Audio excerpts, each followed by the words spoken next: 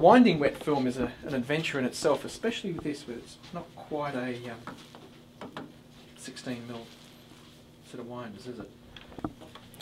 This could also end in tears. Get that lined up properly. There are lots of ways. You work either from the top or the bottom, or left to the right, whatever you want to do, but always do it the same way. When you're winding up film, doesn't matter if it's wet or not, they put these really nice little grooves in there, which is just so cute and completely useless in my opinion. Much better if you just wind it up onto the core without using that. Of course, when the film's wet and buckled, it's a bit difficult, but in general. The reason being is if someone who pays less attention than I is winding the film and it's been stuck in there, or worse still, taped down with a bit of sticky tape, when it gets to the end it just goes whack and pulls in really tight and you get what's called cinching. You see the film sort of rolling up on itself?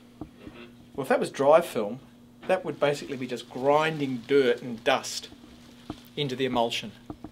There are a couple of issues about polyester film during long-term storage.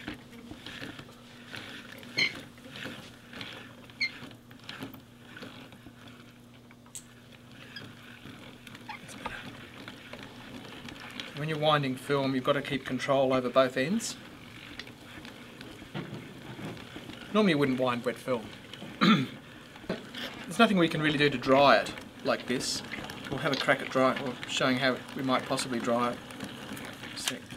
And that kind of worked kind of okay. Tips about winding. It has to be really slow and really even. If you sort of push it like that down and you're changing the tension all the time, you sort of get little bits of cinching and then loose, and you get a wind which isn't nice and flat.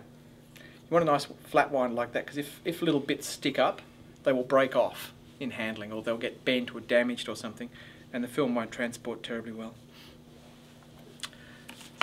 Which is why you really need machines.